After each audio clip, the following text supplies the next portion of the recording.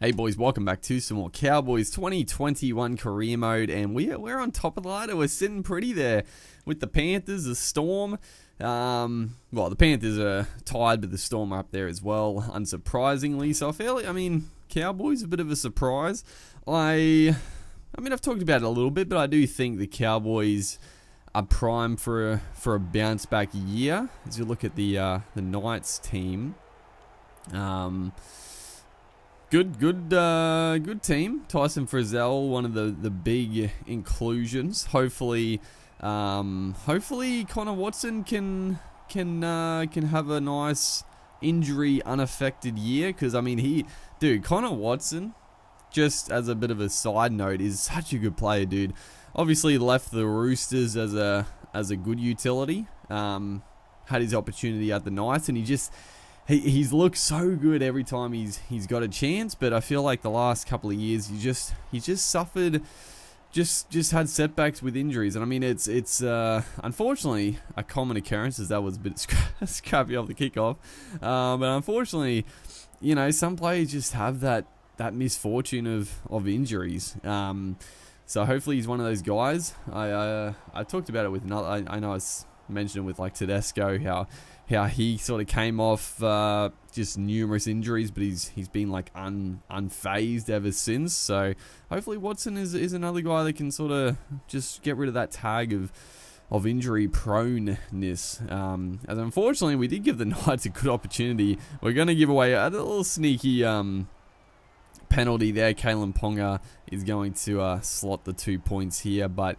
yeah, as the season is going on, I feel like we're getting better and better. I feel like we're starting to string just more consistent, not full 80-minute, but pretty close to like a full match performance, as Mitch Dunn goes straight through some flimsy defense there. But yeah, we're starting to gel. I like our combinations are looking solid. A lot of good signs, honestly, and that's the other guy with the injuries, Michael Morgan. That's the bounce back factor for the Cowboys. Morgan, his form in general has been down,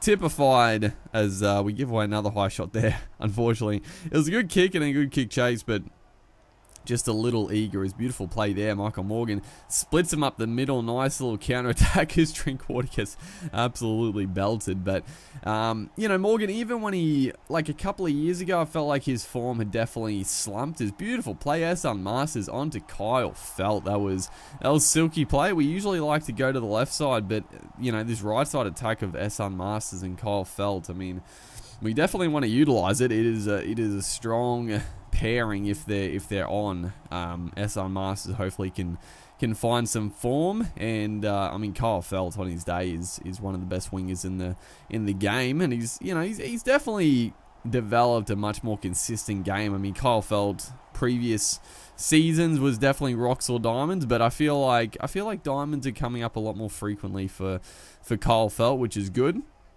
I expected him to make the Origin team, but was he injured, Felt? I think he wasn't he?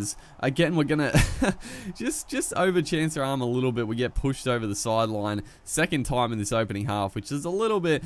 They're frustrating ones because they're not even a mistake. It's just just overplaying the hand a little bit off the scrum there, being a little bit too over eager. But yeah, Morgan, even before the injury setbacks, his form definitely dwindled.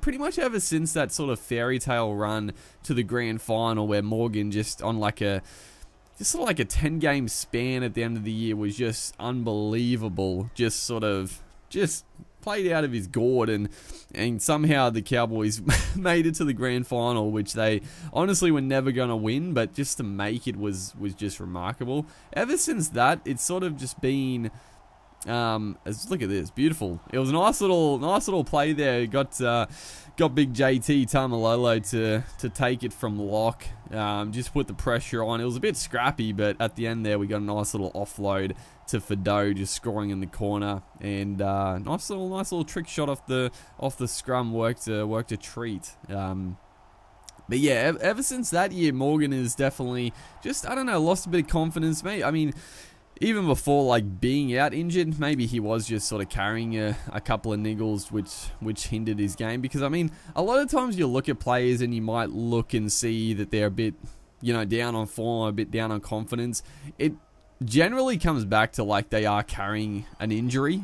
I mean, most players, especially as the season goes on, like they're going to be carrying some even serious knocks and serious injuries that sometimes you can play through, but it's going to hinder your game. And I think that's honestly a big reason. Is look at, dude, go back and watch that.